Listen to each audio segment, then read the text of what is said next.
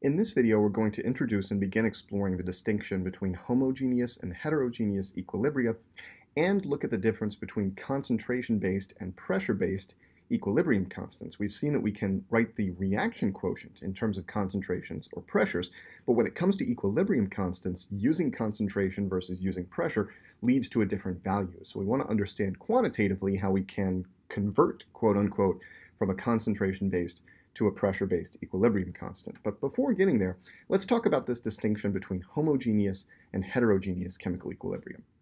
In a homogeneous chemical equilibrium, the reactant and product species are in a common phase, and this is typically a liquid solution, aqueous solution for example, or a gas phase reaction where the reactants and products are all gases. In a heterogeneous equilibrium, which we'll explore later, some of the reactants or products might be pure solids or liquids alongside a solution or alongside a gas. So we've got a mixture of multiple phases. Heterogeneous, right? Makes sense. Let's start with homogeneous equilibria first, though, because these are relatively simple to deal with since we're dealing with chemical species all in a single phase. To write equilibrium expressions or reaction quotients for these reactions, we just apply the ideas that we've seen previously. Products over reactants, right? That basic idea. There is one important principle we need to introduce here, though, that's going to be especially important for heterogeneous equilibria, but can also apply to some homogeneous equilibria, as we'll see. We only include aqueous and gaseous species in the reaction quotient when we're writing reaction quotients, and this is true of all chemical equilibria. The reason we do this is because the concentration, quote unquote, of a pure solid or liquid doesn't change as we generate it or consume it. That concentration is the inverse of the molar volume of that substance, which is a constant. It's an intensive property. And so thinking about those terms in the reaction quotient as ratios relative to a standard value, that ratio is always equal to 1. And so we can essentially ignore pure solids and liquids since they'll appear as multiplying by 1, quote unquote, in the reaction quotient. So we can ignore them entirely, and this makes our lives easier.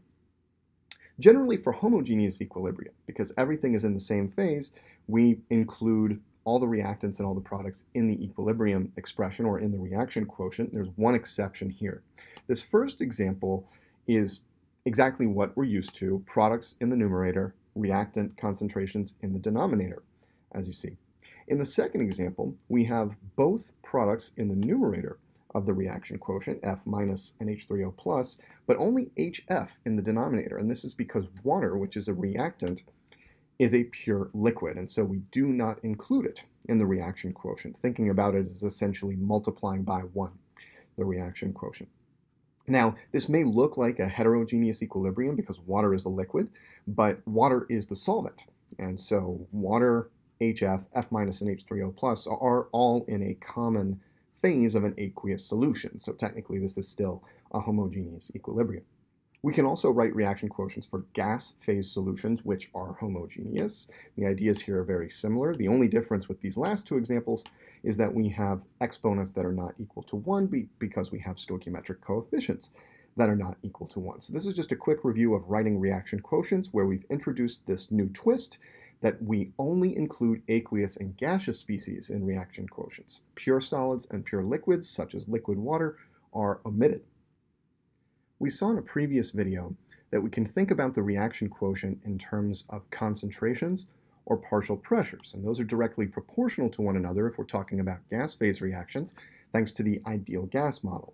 So we could write K, for example, in two different ways as the concentration of B to the Y power divided by the concentration of A to the X power, or in terms of the partial pressures of B and A, P sub B to the Y power divided by P sub A to the X power.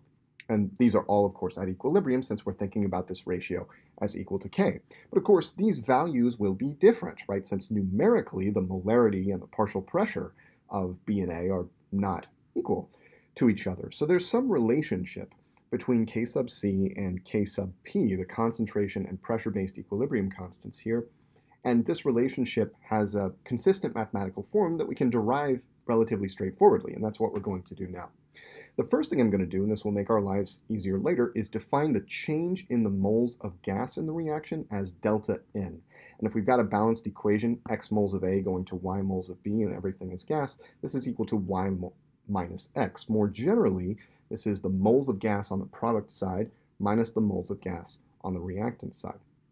So we're going to go ahead and define that, and we're going to use an idea from the ideal gas law, that the partial pressure of a gas, let's call that gas I, is equal to R times T times the molarity of that gas, I in square brackets.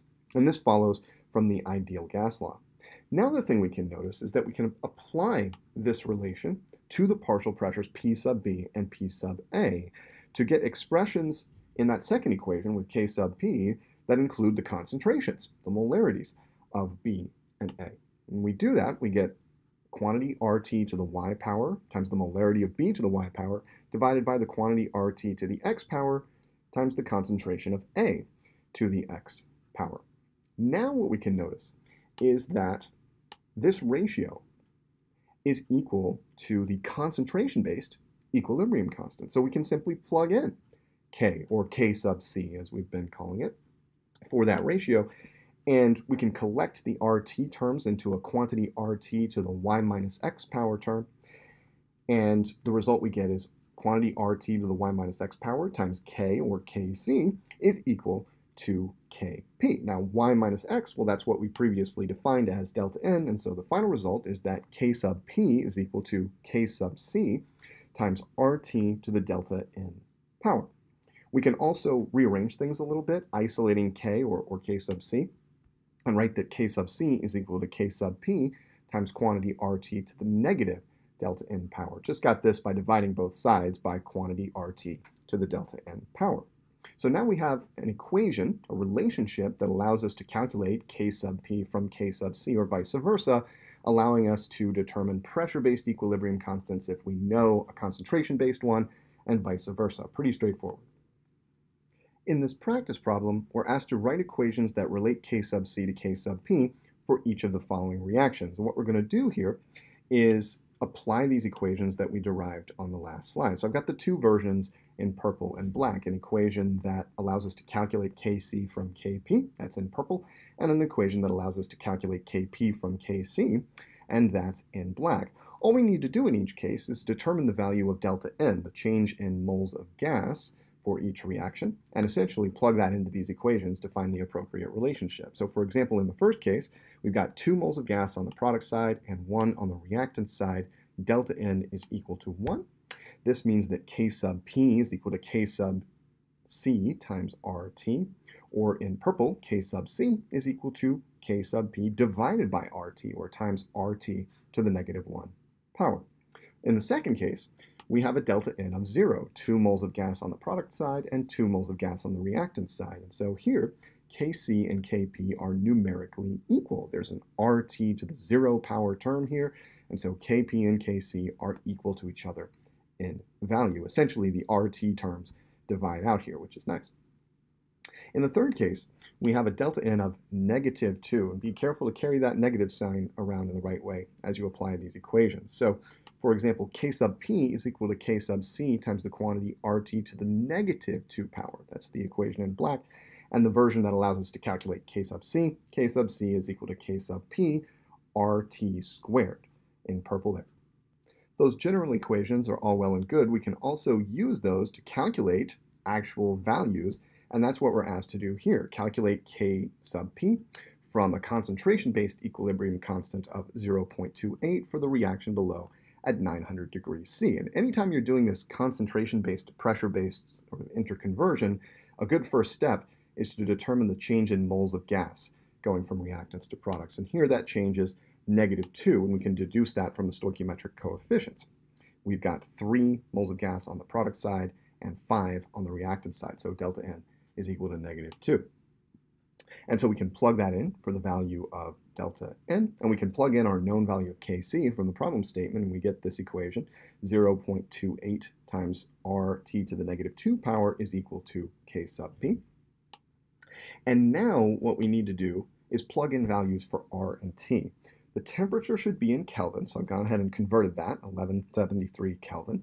There, it corresponds to 900 degrees Celsius. And for R, we're going to use the value 0.0821 liter atmospheres per Kelvin mole. And why we use this specific value will become clear very shortly. But for the time being, just trust me on this. We'll plug in those values and calculate things out. And when we do, we arrive at a value for K sub P of 3.0 times 10 to the negative fifth power. Now, why are we using liter atmospheres per Kelvin mole as the units of R in this case?